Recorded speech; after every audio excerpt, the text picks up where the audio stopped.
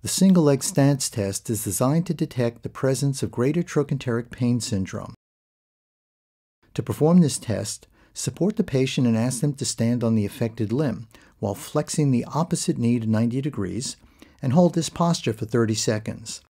The test is considered positive if it exacerbates or reproduces the patient's lateral hip pain.